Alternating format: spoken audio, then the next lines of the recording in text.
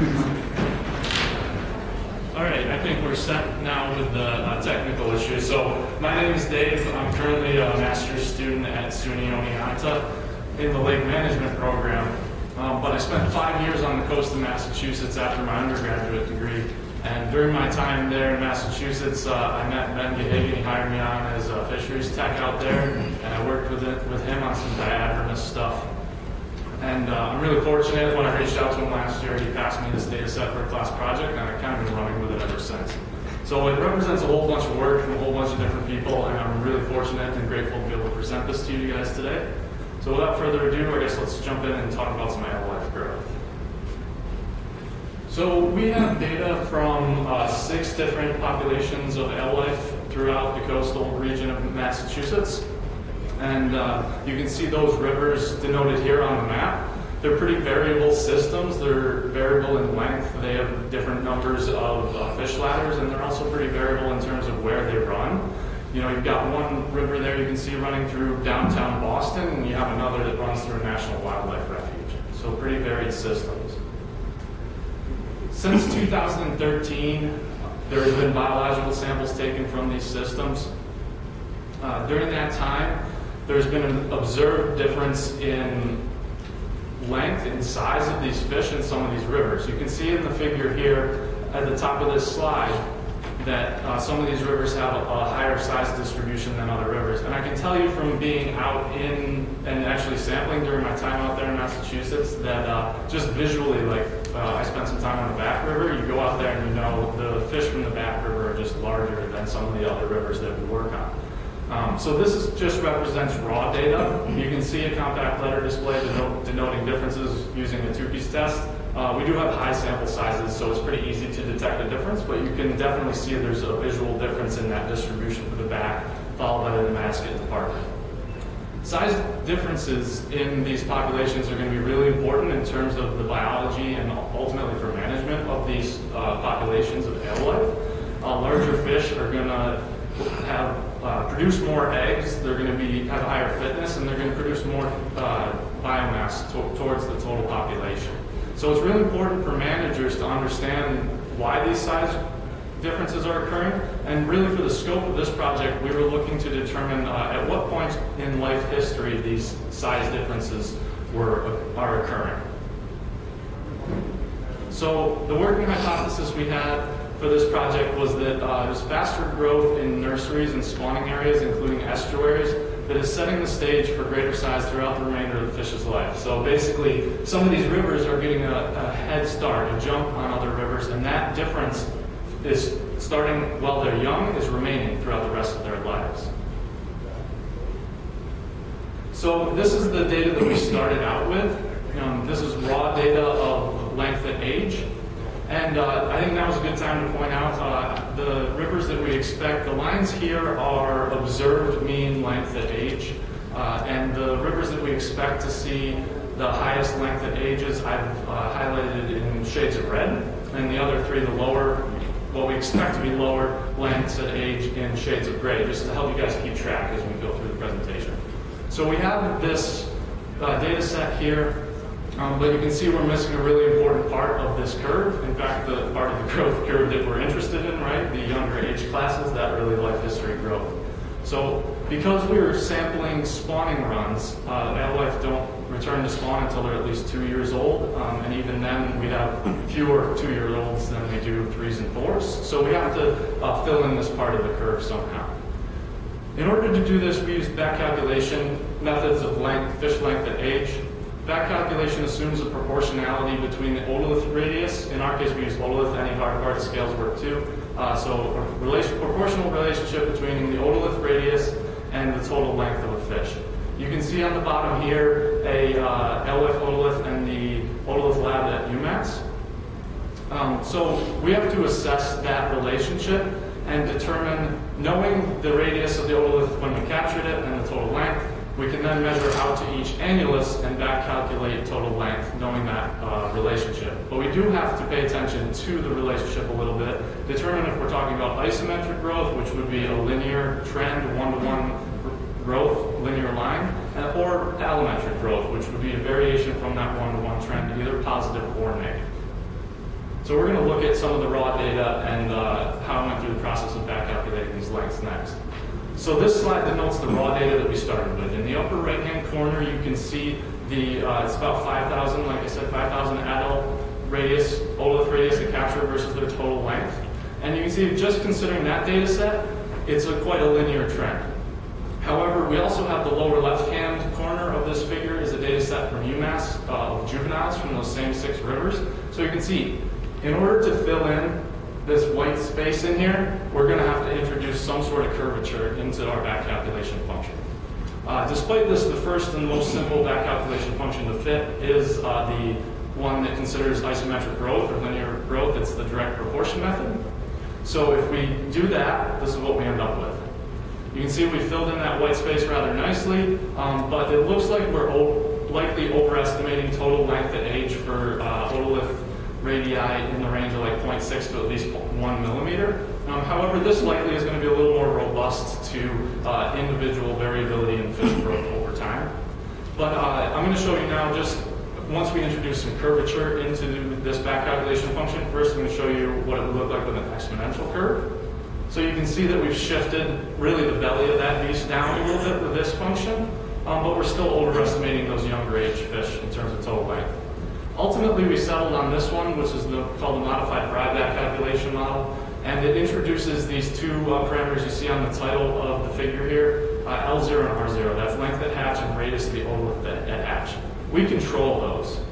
So the 2 numbers you see here, 5.7 for L0 and 0.0225 for radius, are numbers I pulled from the literature actually for Atlantic herring, and I figured they can convey pretty well. And you see, it's a decent fit for the data. However, those parameters significantly influence our back calculated length. So if I change R0, you can see how much we've shifted those back calculated lengths. So it's really important that we do our due diligence and determine the correct parameters. Ultimately, we decided to use data that we know. We used data from that juvenile data set to constrain those values to the curve to go through that juvenile data set.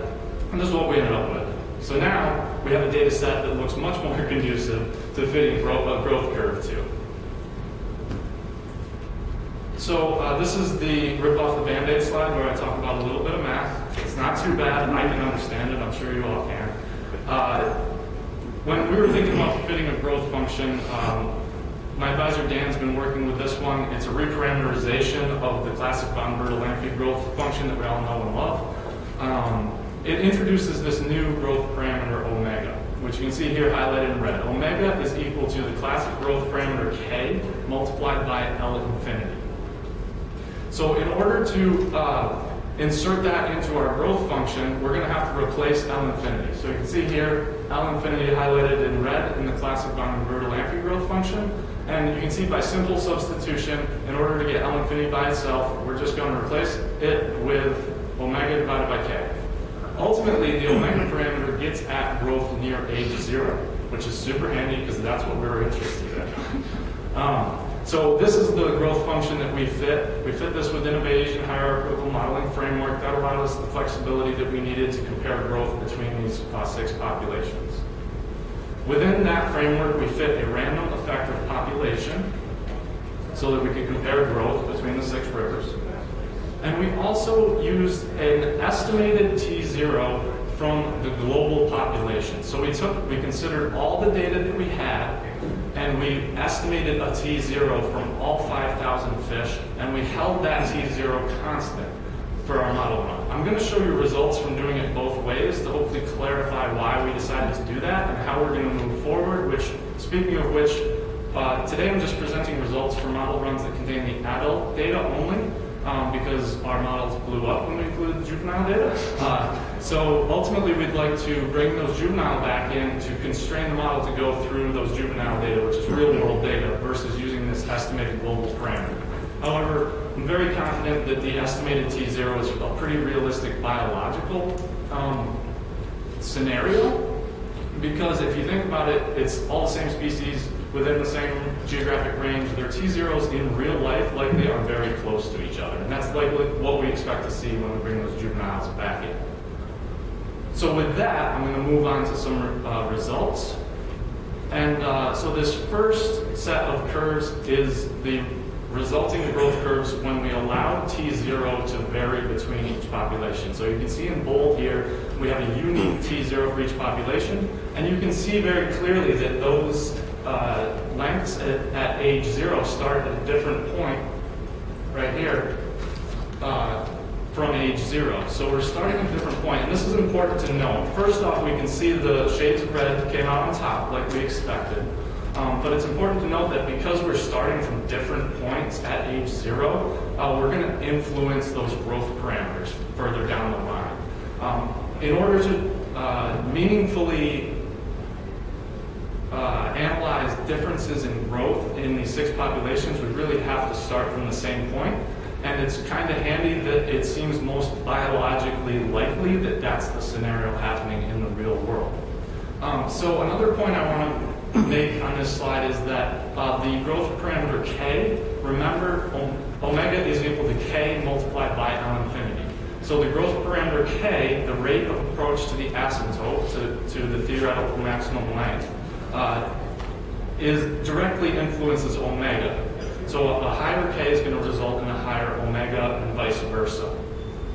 So another way we can look at this is just to look at some box plots of the growth parameters. And hopefully that'll clear things up if things are getting a little muddy for you. First off, we're going to look at L infinity. Remember, we can derive L infinity from our growth function by doing omega divided by k. So that's how we pulled these out. You can see the back river, again in red, comes out on top, followed by the Nemasket and the Parker. And then just what I was talking about with the classical growth parameter k, when we allowed T0 to vary between populations, we see that the back river actually has the lowest k of any of these rivers. And conceptually this made sense at first. We were like, okay, well it has the highest L infinity, it would take a little longer for the population to reach that level. However, as I said before, and I'm going to say this ad nauseum, but it's probably not biologically meaningful because it's more of a factor of the mathematical fit of the model than what is most biologically relative, what most likely is going on in the system in real life. So just what I said, when we look at these are the omega values now, so we see that this omega parameter, which again suggests growth near age 0, is the lowest in the back river and the Parker, and the Nemasket falls out somewhere mid-pack. So I'm going to move on now and show you the model runs where we held T0 constant. So you can very clearly see here, this set of curves starts from the same point at age 0. And so now we can compare growth in a more meaningful way since we've started from the same point. So we're going to go ahead and look at these growth parameters, same way we did last time. And we see that, again, the back falls out on top, followed by the Nemasket. And this time the Parker River fell out a little more mid-pack in terms of L infinity. However, this is the big difference when we look at Ks. You can see a huge difference. There's not as much variability here. The Ks are very similar across all of these rivers, which means the river with the higher L infinity is going to have the higher omega, which is what we see here. The back river comes out on top, followed by the Nemasket and the Parker, suggesting that when we hold T0 constant, this gives us some credence to our hypothesis that growth near age 0 is greater in these systems. We do have a little more evidence to support this. Mean length at age for every back calculation scenario I ran, the back, the Parker, and the Nemasket always came out on top for back calculated length at age 1. So by age 1, this disparity in size is present.